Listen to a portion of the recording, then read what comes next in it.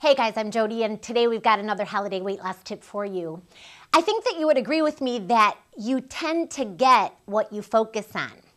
So if you're focused on burning fat, you're going to burn fat. If you're not focused on burning fat, then the likelihood of storing fat is pretty good in your life. So what we have put together these holiday weight loss tips for the purpose of helping you to stay focused day to day throughout the holidays on burning fat. You have a choice every time food is placed before you, and if you're focused on fat burning, then you'll make the fat burning choice. And we're here to help you just with holiday weight loss tips. You'll be getting them throughout the holidays. I hope you're enjoying them.